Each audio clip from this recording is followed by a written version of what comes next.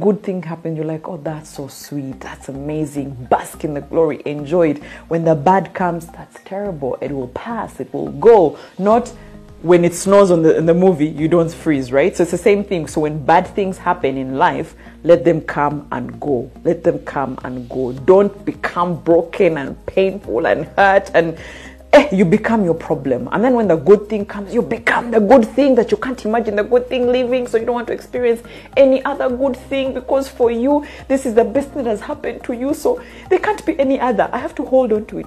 Friend, let it go, because there are many other things that have to happen and another good thing comes. Are you with me?